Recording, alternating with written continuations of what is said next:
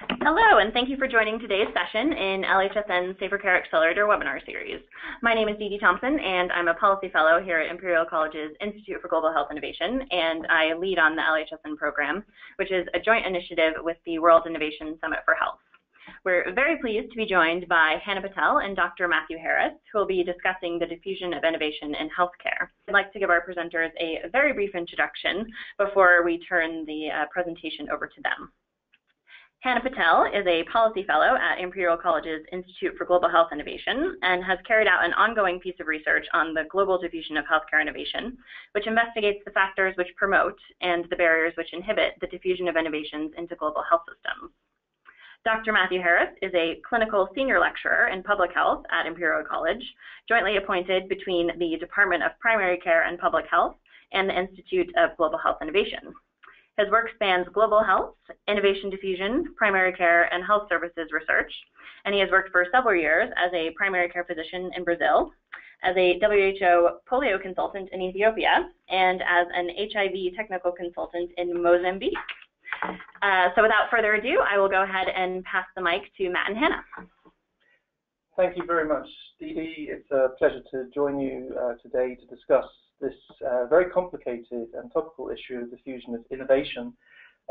What we would like to do today for the next 20 to 25 minutes before opening it up for discussion is to just take you through some of the state of the debate around innovation diffusion and what some of the literature and research is telling us about how to do it and not to do it, and what some of the main challenges are, specifically in healthcare.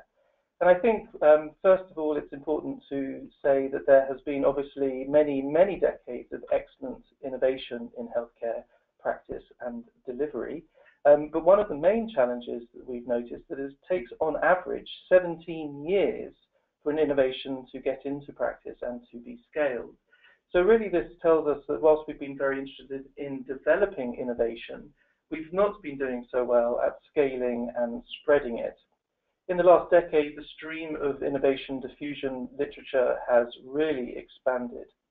And I'm going to just take you through some of the different aspects of how we're currently understanding innovation diffusion. Many of you will have already been familiar with this slide, which shows Roger's definition of innovation diffusion, classically defined as grouping individual people into the innovators, the early adopters, the early majority, late majority, and laggards. But in healthcare, we're increasingly realizing that this model, if you like, is considered inadequate in many respects. We find that innovation diffusion is not a linear process.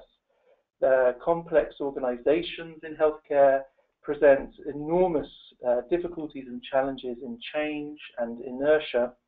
We've noticed that different contexts will deliver different results, even with the same innovation implemented in them. We call this the iron law of evaluation. But also, we find that the rate of diffusion of innovations matters when you're thinking about either policy innovations, technological innovations, or clinical innovations, or models of care. Each of these different aspects present different challenges.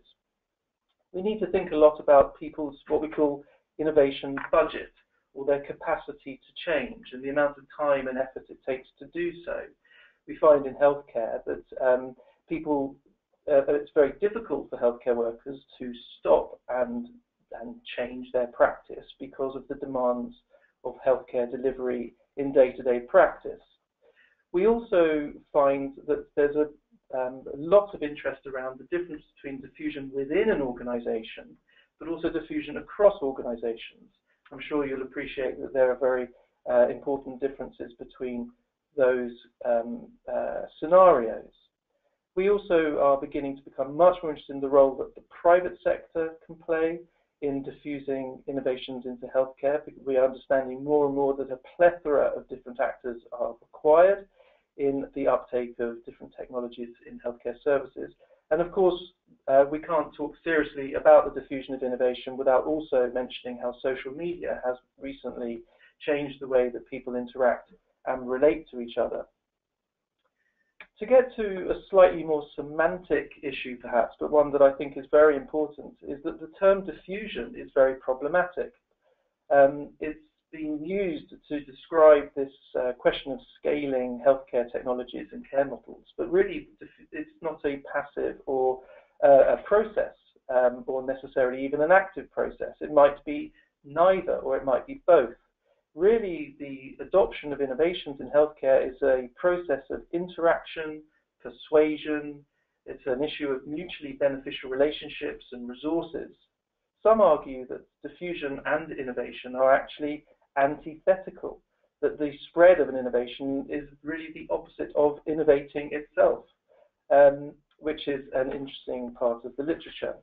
But also, we would argue that the word diffusion implies that organizations have a permeable membrane, and really this is not always the case. It's far more complicated than that. Then there's the question of, is diffusion of innovation, let's call it, a problem at all? We don't actually measure particularly well the uptake of innovations and how they're scaled. So we don't know whether the perceived problem of diffusion of innovation is that there is simply a lot of technology that needs to be that has been developed and it needs to be pushed out into practice, and yet we have perhaps reached at the front line our absorptive capacity for adoption. Some might say that we're drinking from a fire hose. So in some senses, the supply of technologies may well exceed our capacity to adopt them. There's also the question that innovations often by necessity have to change for them to be diffused, for them to be adopted between one context and another. And so as a result, it's difficult to say whether we have a problem with diffusion because the innovations we're talking about may look very different from one context to another. And then there's the question of, should we be interested in diffusion also of innovations that are no good, or are we just interested in the innovations that work? The diffusion of innovation literature is also complicated because it comes in many forms. These days we are seeing a lot of work in other types of literatures that are closely related to the diffusion of innovation literature, such as in implementation science, but also quality improvement, patient safety, and improvement in general. Many authors are beginning to talk about scale-up instead of diffusion. Moving on to some of the challenges around diffusion and adoption, we don't actually know what level of evidence is required, in what context and for whom to adopt an innovation. How good is good enough? Innovations frequently that are taken up do not necessarily have the evidence to back them up. Evidence-based medicine has definitely been, over the last 2 decades, supply-side focused, not demand-side focused. And there's certainly an argument to be made that the innovation literature needs to pay more attention to the needs of frontline health workers rather than the approach of develop an innovation and try and push it out into practice. Some of the things that we talk a lot about in the innovation literature is the not invented here culture. And some of you may have already heard of this. And this is an interesting issue that we'll be speaking about in a bit more detail later on, where the mere fact that the innovation wasn't invented in a particular setting where the frontline health worker operates is a barrier to that adoption. Very clearly, we're understanding that heuristics or mental models and mental shortcuts are being used to decide what should or shouldn't be adopted. And a lot of work is now being done to understand the other aspects of the innovation that are taken into account when a frontline health worker considers it for his or her practice. Clearly, the evidence and the research around innovation spread and diffusion needs to be dynamic and situational, and we need to take into account context.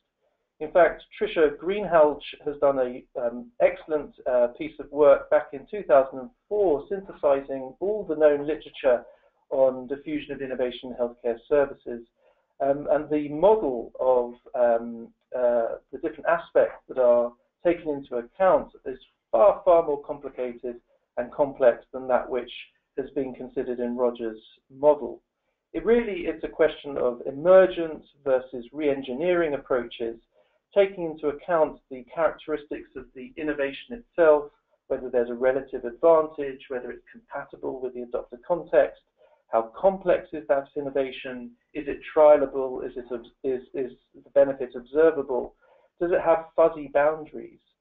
But also taking into account the inner and the outer context of the adopter site. What is the socio-political climate in that context? Is it ready to change? Has there been good leadership? Is there a vision for change? What are the incentives? And as I've already mentioned, is there an absorptive capacity? Are the people that are going to be using this innovation or technology ready to do so and able to do so? So we're going to spend a little bit of time talking about some research that we've been doing on the global diffusion of healthcare innovation, which is a research program funded by the Qatar Foundation since 2012 that we here at the Institute of Global Health Innovation have been conducting very much in the international context. And I'm going to pass over now to Hannah, who's going to describe some of the recent work that we've been doing in this space. Thanks very much, Matt. So as Matt said, this is a piece of research we've been doing here at IGHI with the support of the Qatar Foundation since 2012. The first element of research, which involved a number of interviews with experts in this field, involved the creation of the framework that you can see in front of you now. There are three different elements of this framework. First of which, there are the enablers. These are facilitating factors that can be present at multiple levels within a healthcare system. These are high-level factors such as vision, financial incentives, ICT infrastructure, and the others which you can see before you. We were interested in how these interact with frontline behaviours. These are actions, both personal and organisational, that are essential for the rapid diffusion of innovation. These can be described more as soft skills and involve things like patient engagement, delayering, which is a term we like to use, which describes the elimination of old and less effective ways of working, and the simple matter of creating time and space within the workspace for learning about these new innovations and creating time to implement them in your day-to-day jobs. At the bottom, you can see the cross-cutting factor, which is the healthcare system characteristics. So these are macro-level influences, such as the economic, political, and research environment. And how do these macro-level influences affect the diffusion environment? This framework was created, as I said, on the back of a number of interviews, and therefore GDHI in 2013 was very much focused on validating this framework, assessing the importance of these enablers and frontline behaviours by a number of different people from around the world. As Matt already described, it simply takes too long for new ideas, new innovations to become part of day-to-day practice.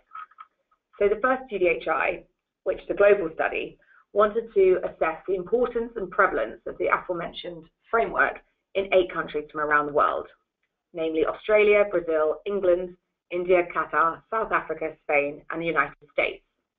In partnership with Ipsos Mori, we conducted a study involving 100 qualitative interviews of experts and over 1,500 quantitative surveys, which were carried out by 1,500 with healthcare professionals, and 750 surveys were carried out by industry professionals, people from the pharmaceutical industry, for example. And what we were asking them to do is assess the relative importance and prevalence of each of the enablers and the frontline behaviours. On top of this, we carried out our own research looking into the macro-level system characteristics and assessed their impact on the perception of the enablers and the frontline behaviours. And as this figure shows, that despite differences in enablers across the different countries, there are certainly common frontline behaviours, namely the blue and the green ones, which are linked to addressing the concerns of healthcare professionals about outcomes and sustainability, identifying and supporting champions who embrace and promote change, and harnessing the efforts of patients and the public as co-producers of well-being. It was great to see such a consensus across a range of countries with different economic climates, political climates, and research priorities. However, what we did find was that there is a gap between what people think is important and how prevalent it is in their health system. This doesn't seem that surprising because often we feel that we work in environments where there are shortcomings of what we would want and hope for. However, it really highlights the need to try and close that gap between what people want in their workplace and what is in fact prevalent. And in terms of the cultural dynamics, the frontline behaviours that we have previously identified as aiding the diffusion at the front line, the three most prevalent were adapting the innovation to suit the local context, the creating the time and space for learning and new ways of working, and delayering, which I already described about eliminating the old and ineffective ways of working. What we found was that those involved in the study certainly felt that the framework covered the areas that they thought were important to them, and that there were some similarities across the 8 countries studied, and that most importantly there was a gap between what was important and what was prevalent. This is insightful, but we thought we'd take it one step further in 2015 to better understand specific examples of how elements of the framework had been useful in examples of the rapid diffusion of innovation. So in 2015, we took a look at 8 successful examples of the rapid innovation diffusion from around the world. These were identified using a horizon scanning exercise of previously proven successful diffusions of innovations. So as you can see from this map, we chose a variety of countries and a variety of different innovations ranging from policies, practices, and products. We looked at Team Steps, which is a patient safety innovation focusing on teamwork and communication in the USA. We looked at the health insurance exchanges, which were created on the back of the Affordable Care Act, with specific reference to a health insurance exchange in Rhode Island. Then in South America, we focused on the rollout of an HPV vaccination program, as it successfully covered young women across the country in a very short period of time. We moved over to Africa, where we looked at Program WANA, an mHealth innovation, which improves access to HIV and AIDS results in rural communities in Southern Africa. We looked at the successful rollout of PACS in England, which is a technology used for viewing radio, X-rays and other images, and its rapid rollout in England. Then the other European example was Vision Zero, which is a road traffic safety policy aiming to reduce all traffic incidents to zero by 2020. In Nepal, we looked at the National Vitamin A Programme, another distribution innovation looking at getting vitamin A, access to vitamin A improvement in children across the country. And then we looked at integrated care models in Singapore. And what we wanted to do is, using case study methodology, better understand whether elements of the framework have been utilised in the rapid diffusion and implementation of these 8 innovations. As you can see from this slide, the findings differed from those reported in the 2013 study. In examples of successful rollouts of innovations, they had different levels of importance for each of the enablers than in 2013. It's important to consider that we're speaking to people for whom the rollout of the innovation has already been successful, so it's unsurprising that there would be differences between them. After a long exercise, we compared the level of contribution of each enabler across each of the 8 case studies, which was a very interesting exercise. And what we found is there are 4 critical enablers across each of these case studies. Important also to remember, very different country settings and very different innovations. And what we found that the 4 most important ones were vision, strategy, and leadership, a clear aim, a clear target to work towards, and a clear need for the innovation. It was also necessary to have a specific organisation, programme, or initiative to promote the diffusion. These are agencies or bodies that are committed to the implementation of an innovation. It is all very well and good having an idea. Unless somebody or some organisation is committed to implementing that innovation, they found that it wouldn't have been so successful. Specific funding for research, development, and diffusion was equally important. Again, this makes sense. Without inadequate financial resource, it's very hard to successfully implement innovation. And finally, and I think one of the most important, is communication channels and networks across not only healthcare and the industries involved in healthcare, but also with the public. What we found was it's very, very important to create the need for change from the bottom up. If people are calling for improvement and there's identified innovation, then that is more conducive with the successful diffusion of innovation. In terms of the frontline behaviours, the softer elements of the frameworks which were identified. This ties into the one I just mentioned, which was the need to engage the public to create the social demand for innovation. And in addition, as found in the 2013 study as being very important, is making the time and space for learning and adopting new ways of working.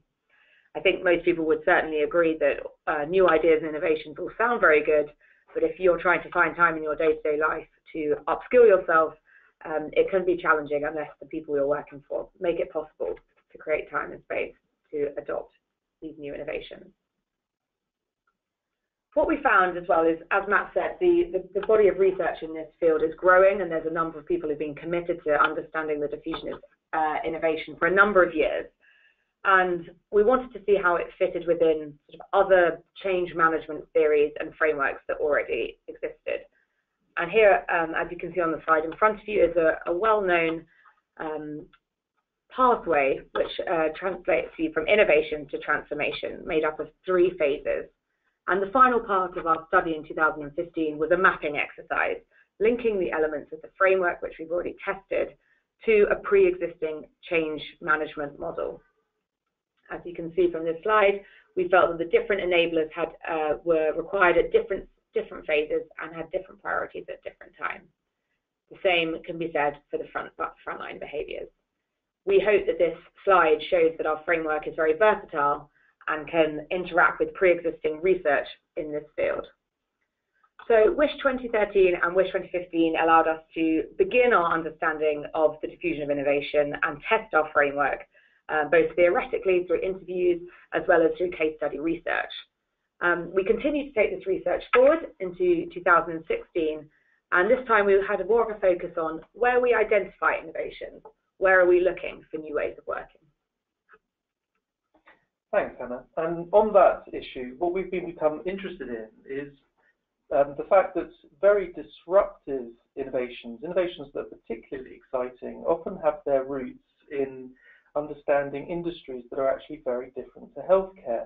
I'm just going to take you through a few exciting examples that some of you may already be familiar with. In 2006, doctors from Great Ormond Street visited and observed the pit crew handoff in Italy, noting the value of process mapping, process description, and trying to work out what people's tasks should be. And following their trip, the Great Ormond Street team videotaped the handover in the surgery unit and sent it to be reviewed by the Formula One team that they had visited. From the analysis came a new handover protocol with more sophisticated procedures and better choreographed teamwork. The Great Ormond Street hospital researchers also noted the importance of the role of the so-called lollipop man, the one who waves the car in and out and coordinates the pit stop. Under the new handover process, the anaesthetist was given overall responsibility for coordinating the team until it was transferred to the intensive care doctor at the termination of the handover. This is an interesting example of how Formula One techniques have been applied in paediatric intensive care. In the Birmingham Children's Hospital, it's also been applied, where real-time adaptive and predictive indicator of deterioration study uses wireless technology, taking inspiration again from the Formula One industry to continuously collect data from patients such as heart rate, breathing rate, oxygen levels, and has revolutionized how patients are monitored to identify much earlier on signs of deterioration. Another example is the Aravind eye care system from India. Aravind has used organizations such as McDonald's as their operational model and addresses its goals by strict attention to cost optimization. It's established a manufacturing operation called Auralab to provide lenses and other supplies at a very, very low cost. And Aravind can now be considered, in fact, a mass service or service factory, as it focuses on a reduced portfolio of specialized services performed in large volume, following a quasi-assembly line process. The integration of the facilities and support systems have ensured that a surgeon in India can perform 2,000 surgeries per year against the global average of only around 500.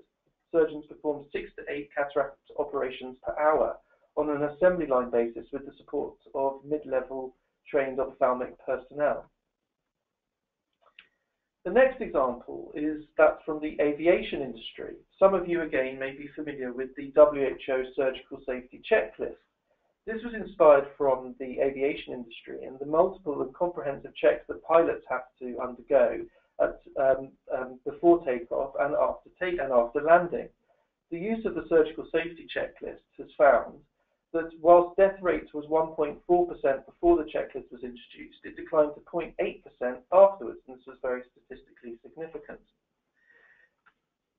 Another example of interesting sources, if you like, of innovation is that of low-income countries. We've become aware of many interesting, frugal, we call them, innovations that could well be of value and use in even high-income country settings. Here's one example from the orthopedic industry. The arbutus drill has been used in orthopedic surgery in a very interesting way. We know that 5 billion people around the world do not have access to safe surgery, and in many of these contexts, it's not feasible to purchase a commercial drill that is sterilizable and reusable at a cost of often upwards of $30,000 each. In countries like Malawi, they've been using a sterilizable, patent-pending bag that enables the drill, which can be a much more simple drill even for use in the home, can be reused under sterilizable conditions in the operating theatre to exactly the same effect. And to date, this drill cover has been used in over 4,000 surgeries in low-resource settings and emergency relief. Another example is that of using mosquito net mesh to repair hernias. Again, in some countries in Africa, commercial mesh for use in hernia operations is not feasible, costing over $100 per use. In a study in the New England Journal of Medicine in January 2016, a randomized controlled clinical trial showed that the use of mosquito net mesh, which is obviously much more common in those contexts, at a cost of only 0.25 cents per patch, was used on 302 patients in the study and found no significant difference in post-operative complications or recurrence of hernia compared to the commercial net. So clearly a very interesting saving, a very exciting example of frugal innovations. So we've explored in the last iteration of the global diffusion of healthcare innovation to what extent are frontline health workers looking outside of their own clinical specialty to source ideas for improving their healthcare delivery. We've also been looking at the extent to which they look at low-income countries. And our research has shown that in the vast majority of cases, the frontline health workers are in fact drawing ideas from their own clinical specialty. We interviewed just last year nearly 1,300 frontline health workers from 6 different countries, similar to the first GDHI study, in Brazil, the US, England, Tanzania, India, and Qatar. And we found across the board that 85% of them, when we asked them in the last 12 months, where did an idea to improve clinical care come from in their experience, in 85% of cases, it came from their own clinical specialty. In only 5% of cases did it come from an industry unrelated to healthcare. We also asked, where did that idea come from? And 45% of our respondents indicated it came from their own organizations, within either their organization where they work or an organization close to them in their locality.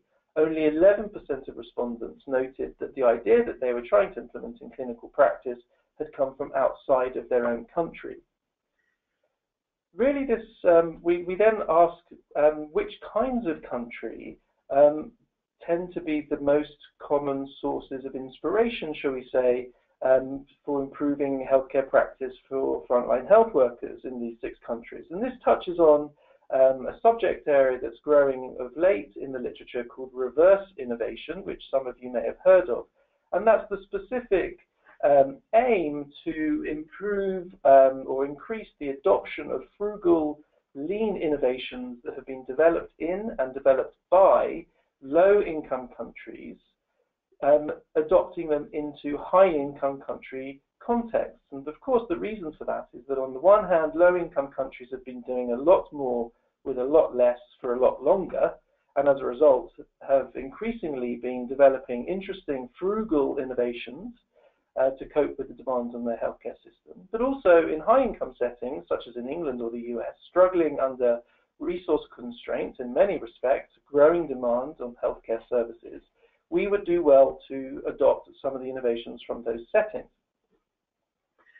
However, we noticed in our study that only 25% of those that were interviewed noted in the top 3 countries that they suggested were useful sources of innovation, only 25% noted a low-income country at all in that top 3. If we look at the overall distribution of the types of countries that are noted to be of value in terms of new and interesting innovations that are considered to be appropriate for their own home contexts, we see some interesting patterns from this study. Significantly more countries are noted to be high income compared to low middle income country, and perhaps that might not be a surprise to some of you. However, when we look at purely the responses from the English frontline health workers, we notice that there are virtually no low middle income or low income countries considered to be of value in terms of sources of innovation. A very different picture to the responses from colleagues from Tanzania. So there's some interesting questions here around on what basis do we consider innovations to be transferable from one country to the next. And this really taps into some of the socio-cultural perspectives on diffusion of innovation that we've been working on. And very clearly we're finding that it's a bit of a black box. We don't really know very clearly what it is that people are considering when they consider that innovations from one context are or aren't relevant or appropriate for their own. In many respects, there's a tendency for example, frontline health workers from the UK to identify predominantly rich OECD countries as sources of innovation, when in actual fact, many of those countries are so dissimilar in terms of the micro-level granularity of the health system that in fact that's actually a mistake to look to those countries for their innovations. And this quote shows when we were asking some policymakers from the United States this interesting quote that, well, theoretically, ideas from Ghana could actually be more relevant than ideas from the UK, but that's not how the learning works. And that's the cultural arrogance piece of the post-colonial legacy that I think interferes. So there's some really, the next steps in the debate are really to understand how do people make decisions about what to adopt and what not to adopt. Some other areas of interesting research are around the value of international health partnerships. These are vehicles potentially for bringing ideas across boundaries and across national boundaries and national contexts.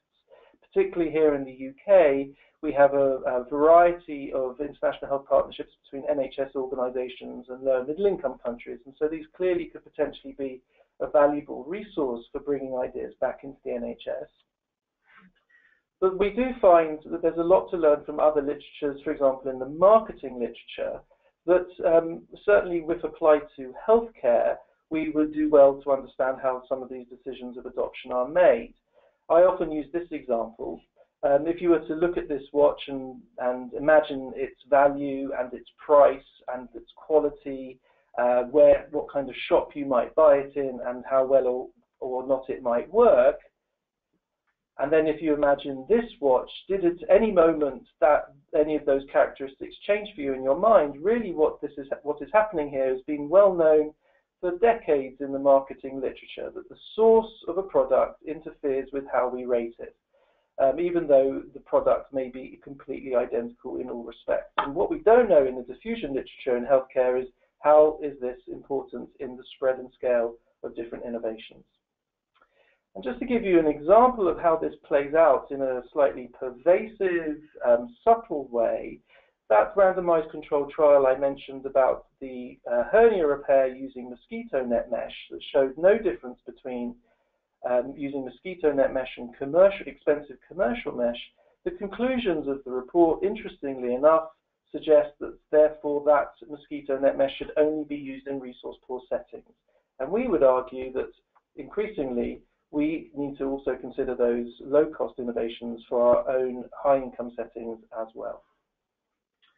Just as our last slide, we've done a fair bit of work also looking at particular new types of organizations that we call curator organizations that have a very important role in the diffusion process, because these organizations are often private, not-for-profit organizations, research organizations that create innovation databases of under-the-radar innovations from around the world, agnostic, if you like, to which countries they come from, and yet can provide a very useful repository of knowledge and sources of ideas for health systems to learn from.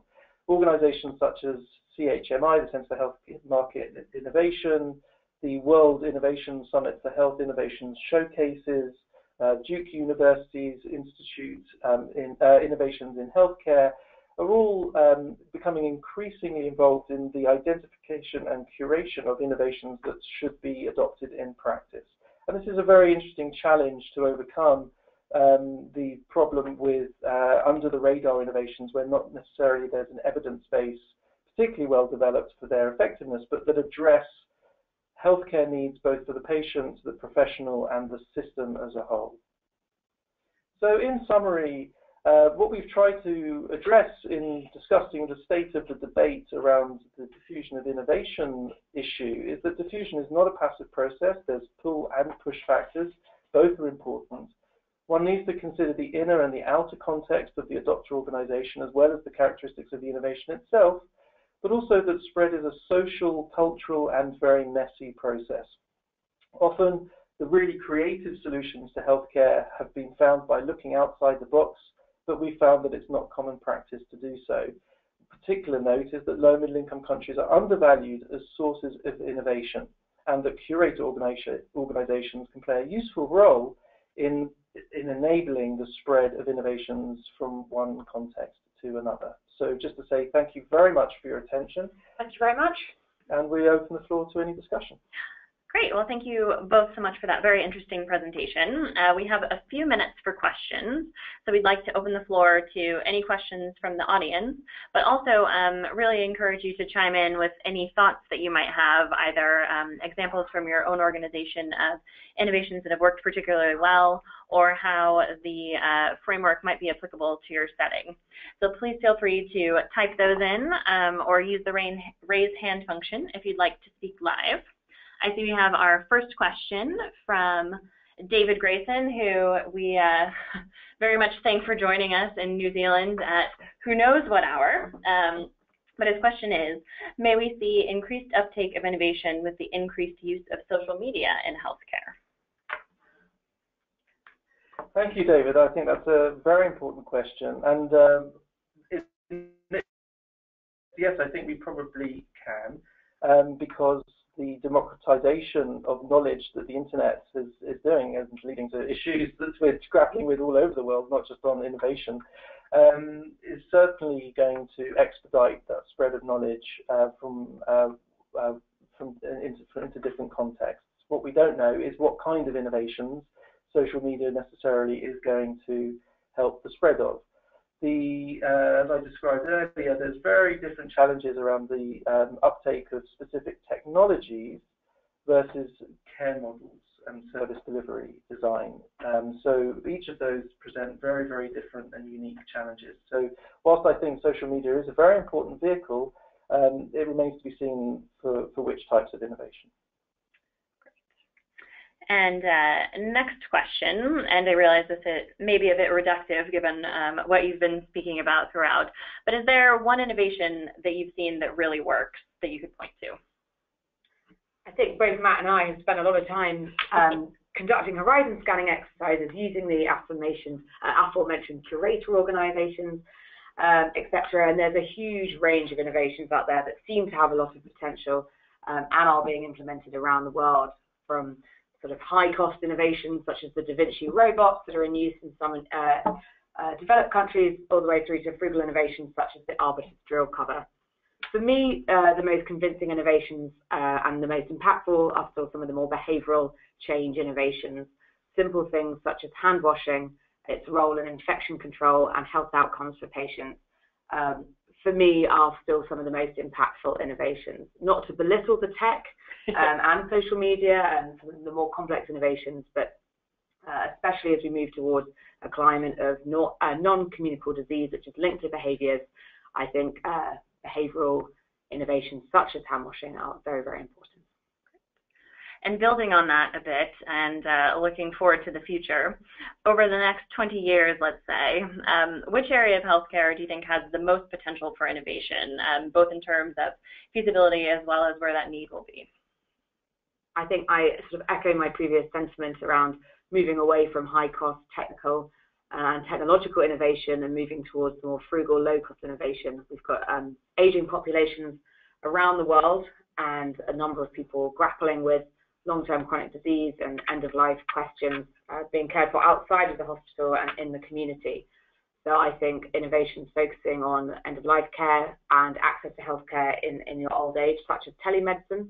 There are some positive examples in Singapore, which we have studied, an example called GeriCare, but sort of accessing those populations in a sort of low-cost, high-reach way would be, I think, an area of interest.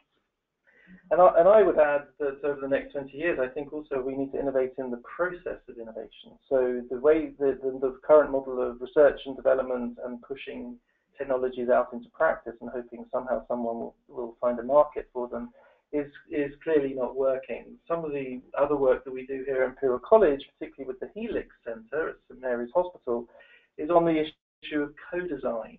And that's something where where designers, clinicians, patients and managers simultaneously contribute to the design and development of particular innovations. And so therefore there is buy-in from the very beginning of the design stage that supports the adoption and implementation and scaling of that particular product. So I think there's a lot of work to be done in the next 20 years about how to create the processes such that that type of co-development, co-design innovation process is more common practice. Great. Well, I realize we're bumping up on our time now, so just finally as a closing question, either to one or both of you, or you can jointly answer it. What are the 2 or 3 key takeaways that you would like the audience to walk away with, or really just any closing statements that you might have? Well, thank you, Didi. I would say that one of the takeaways is that innovating is very complicated in healthcare. It's not there isn't a easy recipe or menu to follow. It's all about people and about communication and understanding the need as well as the supply of solutions. I think the takeaway, therefore, is to really understand this complexity, but to also never stop trying to change clinical practice. It sometimes can take a very long time. Certainly, there's a lot of things that make innovating in healthcare very different to innovating in other industries. But our 3 years of research has certainly highlighted the importance of research in this field.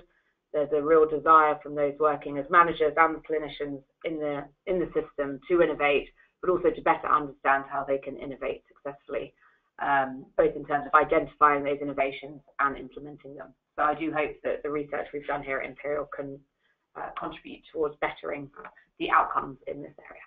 Thank you very much. Great. Well, I think we will end there, but wanted to say another thank you very much to both of our presenters for taking the time to speak with us today, as well as to all of you in the audience for listening.